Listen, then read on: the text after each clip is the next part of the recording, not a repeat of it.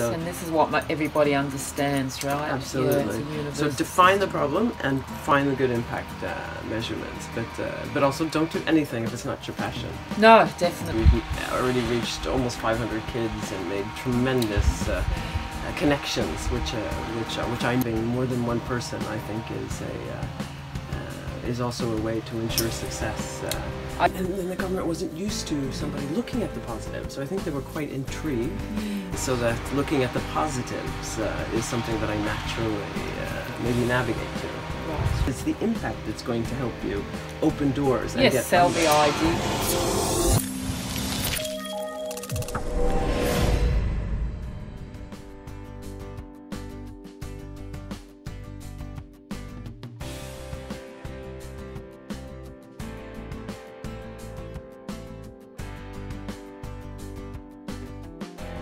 Hi, it's Kathy Wong here, your host and producer of Crazy Dreamers TV, here for another episode in beautiful Norway.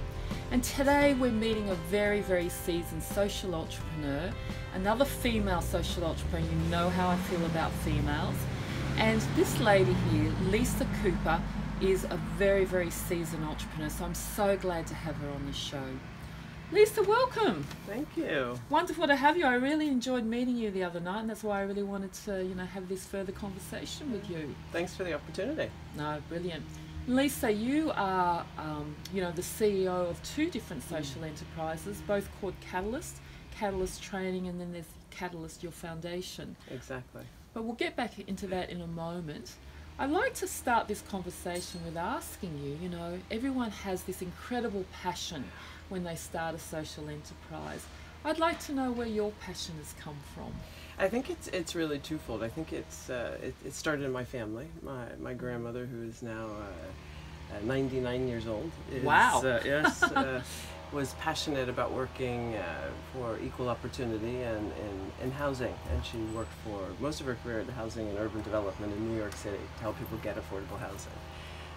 My father worked for the Drug Enforcement Administration and was very high up and responsible in international operations. So he was also passionate about keeping especially kids off drugs. And then there's my mother, who sort of lived through the 60s, lived through the battle of African Americans getting the right to vote, and you could always find her working the elections and trying to get people to register and really harassing people to vote. Love that. And then here I am moving to Norway after meeting a Norwegian at a bar, and moving to Norway when there was 2% immigrants, and being met with that skepticism and realizing that there's something I can do about this. And then my passion for diversity, my passion for solving social problems was sort of maybe in me. It was already born in you though, right, from the moment you came into the world, and then obviously, these different opportunities saw that prosper further. Absolutely. Yeah. But I think it's a little unique in that I had an education. I had a very successful career in the private sector, tried my hand in the public sector in working for the Integration for Diversity here in Norway, and then I started. So I was able to sort of combine different types of skills. I also sit on several boards, so that the skill set I bring into social entrepreneurship is quite broad. Yes, yeah, well, you have a wonderful set of skills, because, maybe tell us a little bit more about that. I think what I realized early when I started my journey in social entrepreneurship, I was very good at projects. I started by establishing an NGO because I couldn't quite figure out one thing to do. So I would look at different social problems. For example, the fact that the representation of immigrants in the media was so poor. So I started a project called Top 10. Right. Where I found the top 10 immigrants. I got a jury to select them. I made sure that we got articles in them on in the paper, and that was a project that lasted for 11 years and funded by the state. And that's a social problem. It's solving, helping the immigrants that sort of tell their positive stories, and at the same time helping sort of society listen. Yeah. Wonderful. And how did it go? Because so you got this totally funded by the government, you were saying. Exactly. How was that? In the beginning, it was actually, it's funny you ask, it was a fun ride, because I'd never done it before. I was working in the private sector, and I just had this idea. Yeah, I'm sort of an idea kind of person. And mind you, this was, oh my God, 12 years ago. Yeah, you must have been quite a pioneer in this area. And then the government wasn't used to somebody looking at the positive, so I think they were quite intrigued. And I'll never forget the guy that looked at our application, because he said, you know, what you've done has nothing to do with what you applied for, but we really dig your focus, and if you rewrite it this way, we'll be able to support it, because we see that that's a way of looking at the challenge and from a different angle. So, and actually, now that I think of it, that's probably my reason for being so passionate about positive psychology, because I am a very positive person. My glass is always half full. Yes. So that looking at the positives is something that I naturally maybe navigate to. Right. But do you also think the mindset of the Norwegians is a different mindset, possibly that could have also contributed to helping you get this off the ground? Actually, I think the mindset in Norway and the Nordics is probably the opposite, because we have a welfare state. So social entrepreneurs are looking at social problems, and the public in general thinks that, oh, that's covered by the government. Why are you working with immigrants? We give them so much money. It comes from our taxes. Yeah. So that makes it a harder nut to crack in the Nordics. Although it's a general awareness that even though we can throw money at the problem, we're not changing behavior. We're not changing attitudes. Whereas in America, I think there's a long history of volunteering, of churches being active. Because there's a lot more to help, really, exactly. Isn't there? So it's, it also means that we've sort of leapfrogged into an arena, and I think Norway and the Nordics are doing it quite professionally. So I'm proud that we're able to sort of pave the way, but we still have a lot to do. Right. Well, on that note, where are you wanting to go with what you're doing? What's your next crazy dream? My biggest crazy dream is because with Catalyst and Catalyst Technologies, we're really focusing on mentoring, with positive psychology. And our vision is to have a more inclusive society, one relationship at a time. So we really focus on building relationships. We've already reached almost 500 kids and made tremendous connections, which I know will sort of be a springboard for both the kids and the mentors. What age kids are you focusing on? 18 to 30. Okay. We have had them all the way down to 13, and we are looking to expand our target group, which is one major goal.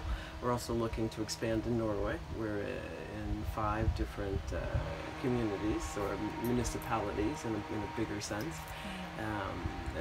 And we want to expand in the Nordics. We're looking to Sweden for next year, and hopefully other Nordic countries, and really looking at France. I think France could be an interesting start. It's really exciting. So just tell us a little bit more about how your business model works.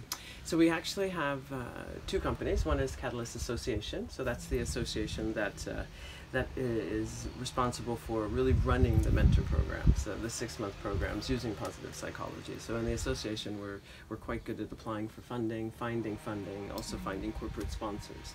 Then we're lucky enough to have Catalyst Technologies, which, thanks to a collaboration with Oslo University Hospital and private investors, because that's my commercial company, we're also developing a digital platform that is also being researched together with Oslo University Hospital that will augment the mentor experience, but also because we've recently gained the license rights to have the portal as it's been developed by the Oslo University Hospital. We can also sell that for health outcomes. Okay. So it's really an exceptionally exciting time. Yes. So on one side of my life, I'm talking to investors, I'm talking market capitalization and equity, and the other side, I'm talking to kids and what are their dreams. But I have to say, my big hairy dream. Yes. Obama. Former President Obama, probably one of my greatest heroes. I used to be chairman of Democrats Abroad for 8 years, so I defended that man on television for 8 years with a lot of much respect. He has an organization called My Brother's Keeper, which is very much also into into mentoring. So my big hairy goal is to one day collaborate with him on mentoring. I love that dream. That's a really crazy big. dream. That's hairy. And I'm sure you'll be able to achieve it. The hairier the better, I say, you know. And, you know, if somebody, and I know, you know, you're passionate about females, because I have heard the stories about how you worked with, you know, were your top 10, right? You worked with a lot of immigrant women. If a female entrepreneur would like to get into this space, have you got a tip for them? I think coming from, especially for me, coming from the private sector, I think what's the biggest challenge for social entrepreneurs is explaining what they're doing and why they're doing it. Yeah? Yes. So I think the clearer people can get is what is the social problem you are trying to address, yeah, and how your solution is solving it. Yeah, the theory of change is a theoretical background that I would highly recommend people look at, because I think that's a lot of our challenge, is how to communicate what we're doing, communicate the impact, because it's the impact that's going to help you open doors and get sell funding. the idea, isn't it? Get the funding, as you've said. Absolutely. And also I think having research-based impact measurements. You know, we are extremely nerdy in what we do, so we have we only use research-based indicators that have been researched. One is the Rosenberg Self-Esteem Survey that we use. That's been around since 1962. Another one is Hopeful Futures, and then there's lots of different impact indicators that are important, because as a professional and formerly a businesswoman, I like to be able to talk return on investment. Yes, so, and this is what everybody understands, right? Absolutely. So define the problem and find the good impact measurements, but also don't do anything if it's not your passion. No, definitely, because it won't last, will it? You know? So don't do it for an opportunistic reason. Yes. Because you might succeed in the short term, but not in the long term. No, not long term. And you're really in this for the long haul, aren't you? Absolutely. This type of career path, this type of business opportunity. Absolutely. And is there anything else that you would like to add in what you're doing that could be of help to anybody out there, really, who is struggling maybe with, they have an idea already, they've worked out what that problem is they're wanting to focus on, and but they're struggling with really getting this off the ground and making it sustainable. I think the ability to network, to ask questions, to lean on others, to be curious, both intellectually and socially, to be open. I also think that one of the things I did successfully in the start was I had a group of people that were helping me, trying to really work on the business plan, and having more than one person, I think, is also a way to ensure success. I definitely agree with that, because quite a few of the social entrepreneurs I've interviewed, in fact every single one of them has had co-founders or several co-founders.